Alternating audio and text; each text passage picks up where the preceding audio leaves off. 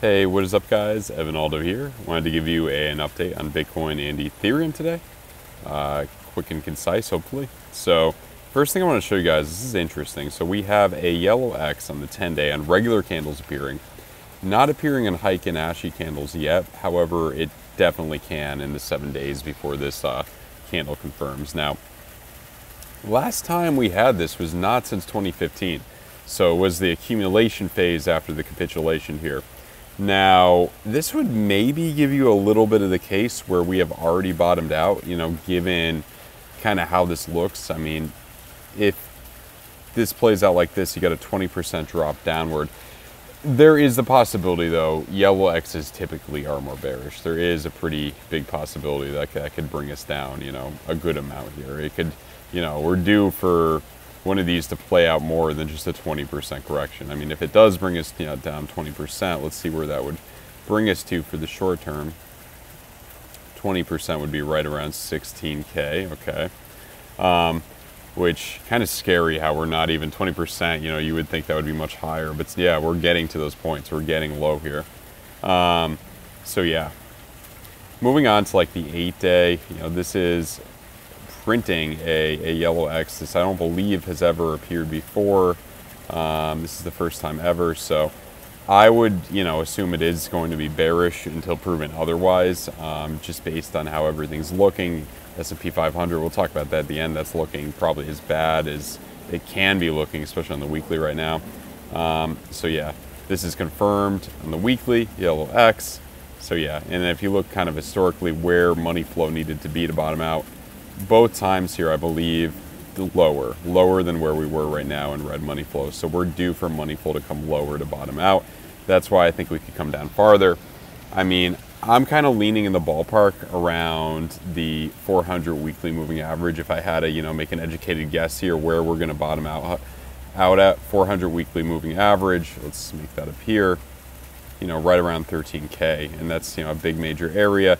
That would fit most of your, bubble psychology charts. We're in the, denial phase here. Now capitulation happens pretty soon, then anger, depression over here as we, probably hit the bottom at 13K. Could happen this month, definitely could happen, or September, excuse me. Could happen in September. We're still in August technically. So yeah. Moving on to some of the, lower time frames here, like the 3-day, pretty neutral. You got your VWAP kind of starting to come up a little bit. On your 2-day, VWAP is curving up. That's probably a tiny bit more bearish, but I would just be more neutral the way I would interpret this. Daily, you confirmed a deep anchor wave.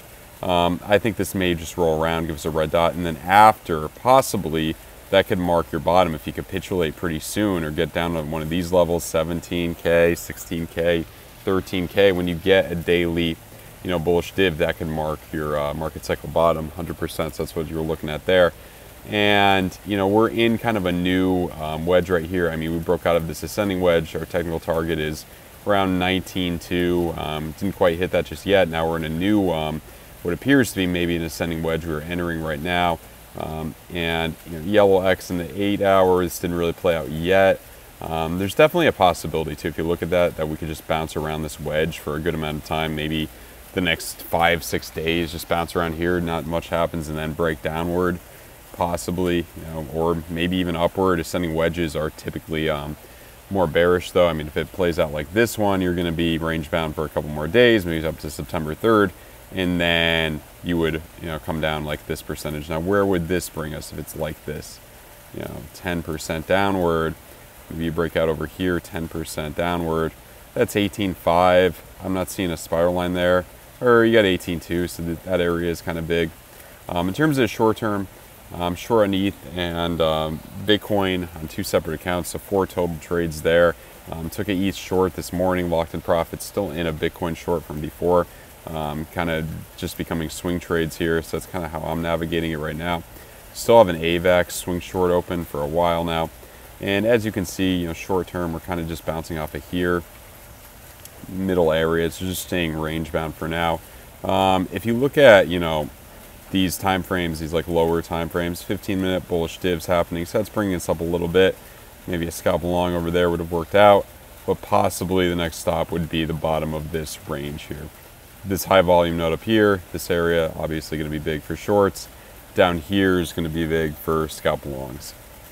Moving on to Ethereum here. So Ethereum is obviously, same ballpark as Bitcoin. Would be more bearish just, because ETH Bitcoin valuation looks pretty bearish right now. I would say that when we come down, ETH is a more volatile version of Bitcoin. It's going to have more volatility. It's going to come down more. Red dot in your weekly here, 4 days to confirm. These could bring you down quite a bit. It could be like this one. Maybe it could turn into a yellow X, who knows? But yeah. Same deal, over here. You got a technical target down here. I think we will eventually test this area.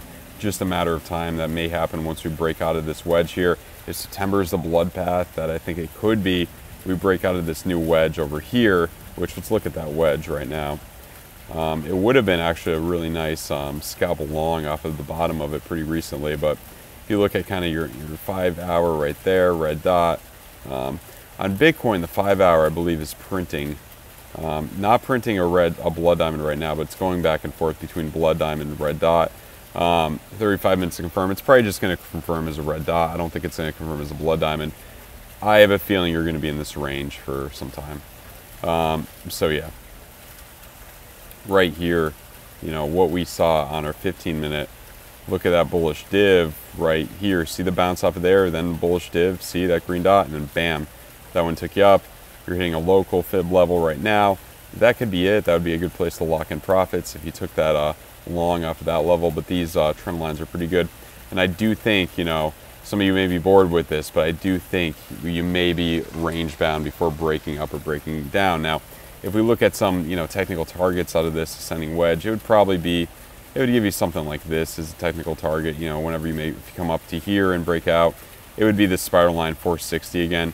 Same area, but I mean, to make a double bottom pattern here and continue boring and come back up, I think you're going to have to break downward. So I think once we break through this, it's going to come down a lot more. And then you also have, what could play out once we break out of this wedge, your blood diamond under 6 day, which historically, look at that. I mean, it's been really bad. It's brought you down a lot. If it's like, and even this one over here, right to this point, I mean, I know some people have talked about like worst case scenarios, like 87% downward, and not saying this is going to happen. It's probably a really Armageddon, like worst case scenario, but 87% downward would be wild, guys, wild. That would be like, yeah, 200, and then Bitcoin goes to 3,500. That's Gareth Solway's worst case scenario thing, which unlikely, but it could be possible. Could be possible. I mean, we look at the .com bubble, we look at what happened, and we also look at our buddy S&P 500 right here coming into the gray. I mean, if you look historically, especially on these EMAs, little trigger wave on the weekly, very, money flow coming out, trigger wave confirms in 2 days. It's hard to get more bearish than this. EMAs, you'd argue whenever this comes back into the bright would be the time to get back in, I guess. It looks like we're going to be, recession, something like 08, something like 01, something of this nature where, just stay on the sidelines, not financial advice, but I'm just staying on the sidelines until it looks, either we come down a ton or it looks like we're curving back and back into the bright EMAs on the weekly, because that has been just such a good indicator of when we turn more bullish again. So that's what I'm looking at right now, just sticking with the shorts for now. Missed the scalp long on ETH, but what are you going to do? You can't win them all. Just chilling, enjoying kind of the end of the summer here. I mean, in Florida, it's always summer, but pretty much always summer. But yeah, it went by quick. We're into September now. Life goes on. All right, guys, smash the like button, subscribe to the channel. Have a good one. Goodbye.